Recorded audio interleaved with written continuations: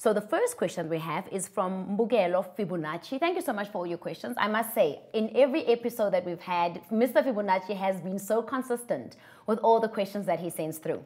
So the question that he sends through today says, the possible energy levels that an electron of a hydrogen atom can occupy within a hydrogen atom and the line emission spectrum that hydrogen gives as observed in the hydrogen gas discharge tube is given below. So this is the tube that they're talking about. Now remember, here they've given us a diagram. In this diagram here, we have energy levels. We've got energy level 1, 2, 3, all the way to 6, and then infinity. And then on the side, we've got some numbers. Measuring it in joules means that is the energy that is required. Now, remember when we start with the photoelectric effect, it's all about electrons being emitted. They must be emitted with enough kinetic energy so they can actually start moving around. But we also know that these electrons are actually emitted from different types of metals, right? That's what the photoelectric effect is all about. But then again, electrons can actually absorb or then emit, absorption and emission spectrum. Now, the whole thing with the table that they've given us says, when an electron moves from one energy level to another energy level, it requires energy. Think of yourself going up the staircase. If you had to go up to 2 staircases, not so bad.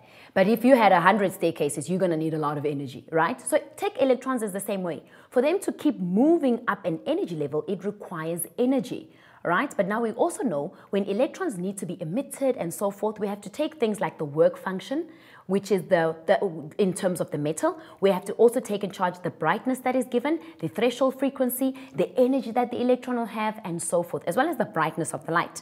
So now, always keep that in the back of your mind. So let's see what the question says. So it says here, for the electron transition of energy level 6 to 2, we must calculate the following. So we are only going to work with 6 and 2. That is a clue that you're given. Also know that this diagram here is not just for show. You are going to be asked something about it. Number 1 says we must calculate the energy of a released photoelectron, only with 6 and 2. So now what the examiner wants to see, they want to know that you know that there's change in energy. So for the first one, they're asking us for energy level 6 to energy level 2. Now, it just means you need to subtract. Remember when we did momentum, vertical, projectile motion, and stuff like that, you always take final minus initial. So it's the same thing that we're doing here. From 6 to 2, we're going to take 6 minus the energy level of 2, and then we are able to find the change in energy that's occurring there. So let's just double check the numbers at the top. So we have 6, remember it is a negative, 2 is also a negative, do not remove the negatives. So in this case, mathematics, you must put it in brackets, and then you must also calculate it. So energy level 6 is negative 0.61 times 10 to the negative 19, close my bracket. It is a negative, because we are subtracting. However, energy level 2 is also a negative, which is 5.45 times 10 to the negative 19. So now let's see what we're going to get there. Put it exactly as it is on your calculator. So I've got negative 0.61 times 10 to the exponent negative 19. Bring down my bracket, minus, open another bracket, minus 5.45 times 10 to the exponent negative 19. Let's bring that down. Let's see what our answer is going to be.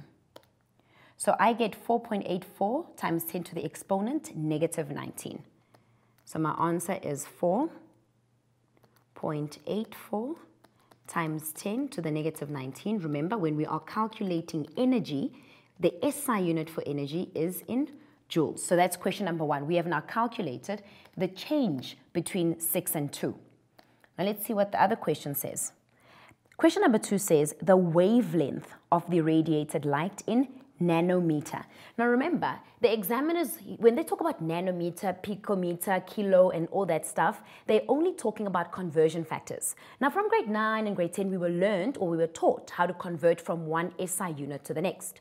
For an example, in South Africa, when we're talking about a distance that you walk, we usually use meters. In other countries, they use things like miles and so forth. But in South Africa, we say kilometers or meters, giving length and so forth. So when we we have to convert or moving from conversion factors, the examiner wants to see whether you know how to convert from one to another. Now, something tricky about conversion factors is the fact that they do not give them to you in your exam or in your formula sheet. So it is something that you must know off by heart. So in this case, they are telling us we must calculate the wavelength of the irradiated light in nanometer. Now, we've already found the change in energy, which happened over here. Now we can find wavelength. Now, when we find wavelength, we must use a formula that allows us to use energy and then find our wavelength. So I'm going to show you how I'm going to break it down for question number 2. Now we know when we talk about energy, we can say E is equal to HF. This is a standard formula that we know. However, if we had to, for example, find, because now they're looking for the frequency, I must make F the subject of the formula.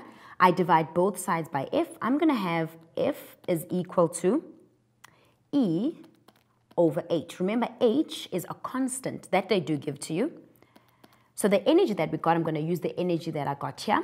Now, another thing that you must remember, hypothetically speaking, let's say for question number 1, I had an answer that had maybe 7 decimal places. Always remember to round it off to 2 decimal places, right? In this case, it was already in 2 decimal places, so we're going to keep it like that. But in case it wasn't, make sure that you round it off, and moving on to the next question, use the answer that you've rounded off, continuous assessment.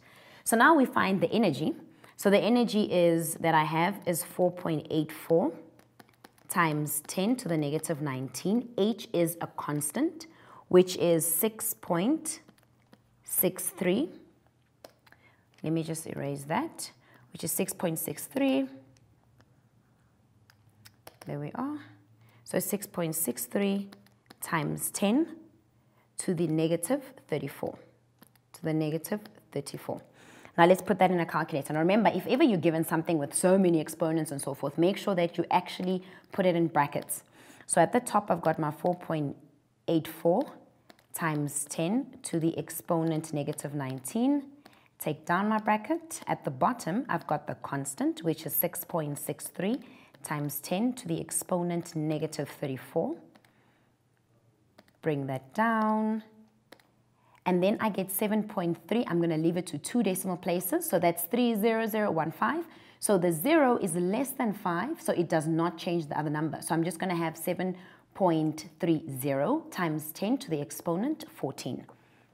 So the answer that I'm going to have here, for the frequency of the wavelength, I'm going to have 7.30 times 10 to the 14. Now, frequency has an SI unit, which is hertz.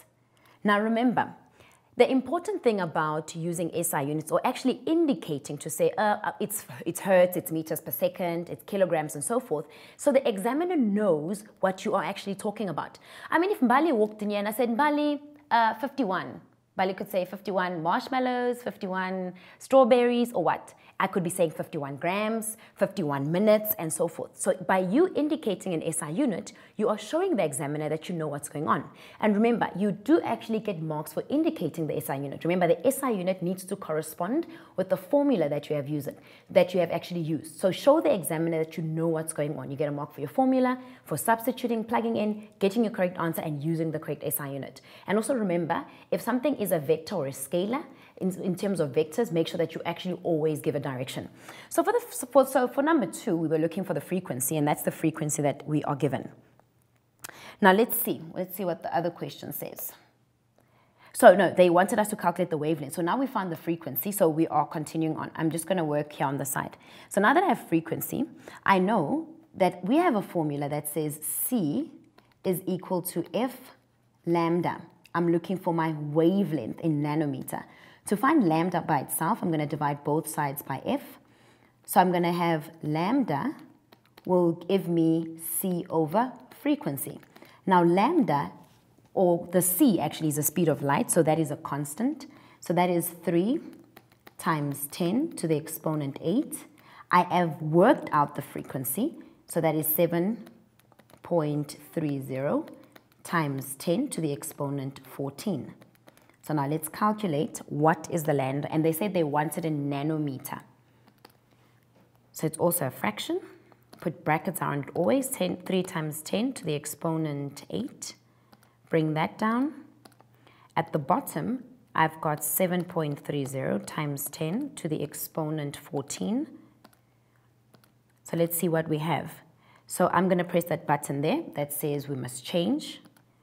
And then this is how my answer looks. So I'm going to write it down, but they said they wanted in nanometer. So we have 1, 2, 3, 4, 5, 6 zeros there. So I've got 0.1, 2, 3, 4, 5, 5, 6, and that is 4, 1. They wanted in nanometer. So now I'm going to move my comma. I'm going to say 1, 2, 3, 4, 5, 6, 7, 8. Put an imaginary 0 there, and that is 9. Remember, nanometer is times 10 to the negative 9. So then I can say this will be 410 times 10 to the negative 9, which then shows that it's nanometer. Now, the SI unit that we use for lambda is meters. So I'm just going to leave it a nanometer and then give that an SI unit, which is then meters. So that is question number 2. They wanted us to find the wavelength, but the tricky thing here is that we first had to use the energy formula, and from finding the energy, we needed to find the frequency. From the frequency, we had to know that if I've got frequency, I'm able to find my wavelength. That's what we had to do. Let's look at the last question. And then they're saying, which color light is radiated when the electron makes this transition? Now, what we need to do is, now we've already found the wavelength, right? We found it in the previous question. We have the wavelength is 40 times 10 to the negative 9. Now, this is what we were given. So we've got wavelength here, which is 6.63 nanometer, then 429 nanometer, and then 438 nanometer, then I've got 410 nanometer. This color right here is not very clear to me, but let's go with red. I think it looks more red. So that is the color that you'll give. In this case, I'm not going to say any color because I really can't see, but looking at the nanometer that we got in this question, that will be the color that you're looking for. So because my picture's not clear, I'm just going to say hypothetically speaking. Let's just move on to this one. So the third one, the color that we have was the color red that was radiated. Remember, I'm not very sure what color is that, but that is then how you had to tackle that one.